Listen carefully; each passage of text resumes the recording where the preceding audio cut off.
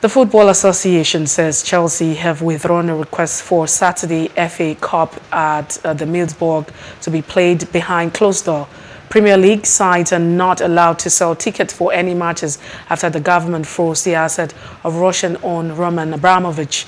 The association said Chelsea initially made the request for matters sporting integrity, adding that it remains in an ongoing discussion with the team, the Premier League and the government to find a solution that would enable both Chelsea fans to attend games away, fans to attend the Stamford Bridge while ensuring sanctions are respected.